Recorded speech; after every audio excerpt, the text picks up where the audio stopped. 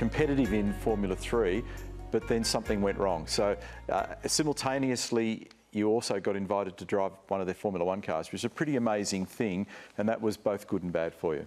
It was an unbelievable feeling for me. It's to have wanted and dreamt about a moment for so long, and not many people get to live their dreams, and I'm still living it now. But to be able to set yourself a target and reach it, it was hugely rewarding and something I would never ever forget. What was the car like to drive?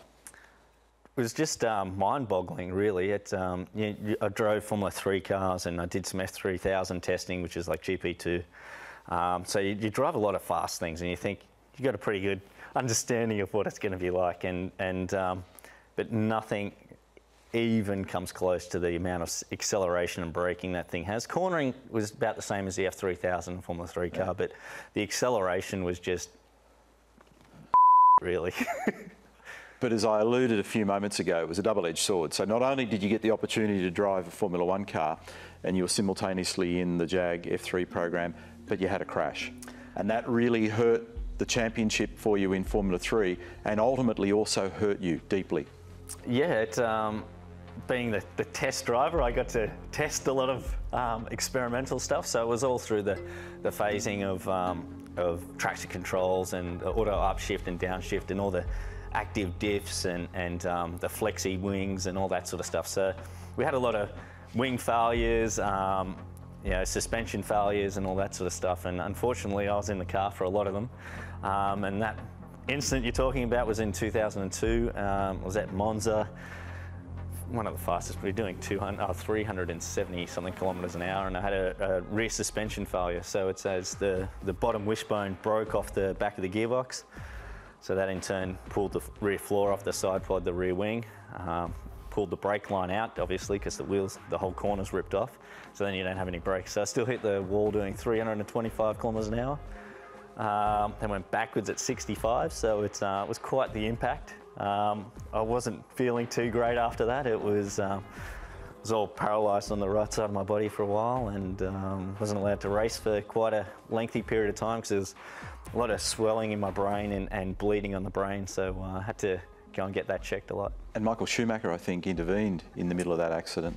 Yeah, there was the first car on the scene, and that's not the funny part about it, but the exact test the year before at Monza, he rolled at the first chicane, and I was the first car there. So it's quite ironic that it happened that way, but it's something that you could go without. And the damage effectively cost you the Formula 3 championship, and I think it really changed the course of your career. You missed the Formula 1 drive opportunity ultimately, which, as we all know, the team became Red Bull. Mark Webber went there and had great success. You then moved your focus to Japan, to a combination of Formula 3 and GT racing, a complete departure. Now you're in Asia, you're still a young guy and you're trying to forge a new international career. Yeah, it was a good opportunity from those guys to go and race in Japan. So Karis and I packed our bags and went off to Japan and won the Japanese F3 championship and had an amazing time racing the big sports cars. And it probably gave me a little taste of what I'd missed, I suppose. You could run really close and lunge and pass and have really good on-track battles. So it really fired me up to want to pursue touring car racing, and ultimately that's from that moment I was like, I want to come back.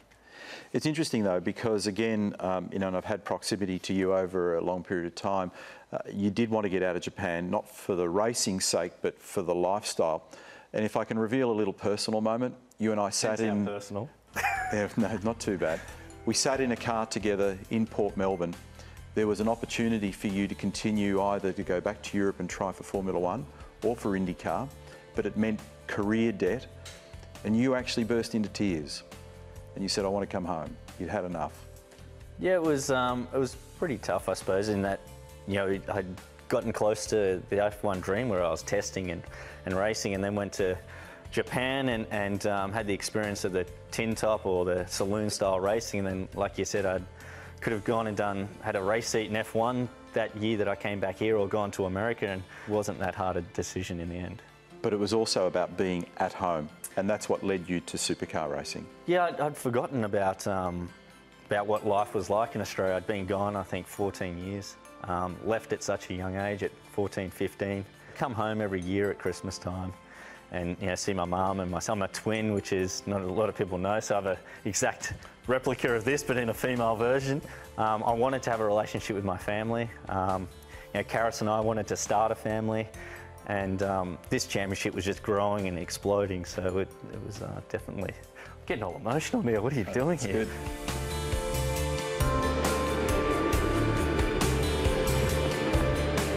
My first moment in Supercars was Sandown 500. I realised that it was going to be a steep learning curve, but I really enjoyed it, and the racing was so intense. Was really good battles. Hammer, and one of the future Supercars is turned around, and Courtney is in his second major accident in as many days. So it was horrific welcoming. But obviously it all got a little bit better there. But yeah, the first couple of events weren't that flush. Why didn't it work out with Stone Brothers? Onto the front straight at Queensland Raceway. James Courtney is one of the first Supercar races. He said it all himself. A breakthrough victory for James Courtney. I got on really well with Ross and Jimmy, and we won races. But the championship just never really seemed achievable for us when we were there. I think it was right when Triple Eight started, with their dominance. That's when they really kicked in, and as a Ford team, they were really probably the most dominant Ford team, so it made our team sort of suffer. And then the next big opportunity with Dick Johnson Racing became a very big one that delivered a championship. So that was an incredible career high point, and probably wouldn't get many more stressful moments than the back end of that year when you wrapped it all up at Sydney Olympic Park. Thank you, guys. Well done, James Courtney. A new V8 Supercar champion is crowned here at Sydney Olympic Park. Yeah, that was a great period. We had a very successful time. Like you said, there was a lot of trying times towards the end of that championship year when we won with Dick and Charlie at each other, and with the team not having enough money to finish, and all those dramas that everyone knows so much about, to still keep our little core group of blokes together and focused on the end goal was pretty tough. And then ultimately off the back of that, now the opportunity with the Holden Racing Team, which we've touched on to some extent. And so what is it that you would like to continue to try and achieve now? Because you're getting to the upper echelon of races. You've done more than 350 of them now. You've won races, you've grabbed pole positions, you've been on the podium at Bathurst, but won a championship. You've still got a Bathurst victory that you can chase down, and I'm sure you'd like to put together another championship if you could. Yeah, it's I think it's an exciting era of Walkinshaw Racing, or Mobil 1 HSV Racing, where we are at the moment in I can sort of help mould and be a big part of the next phase of the team.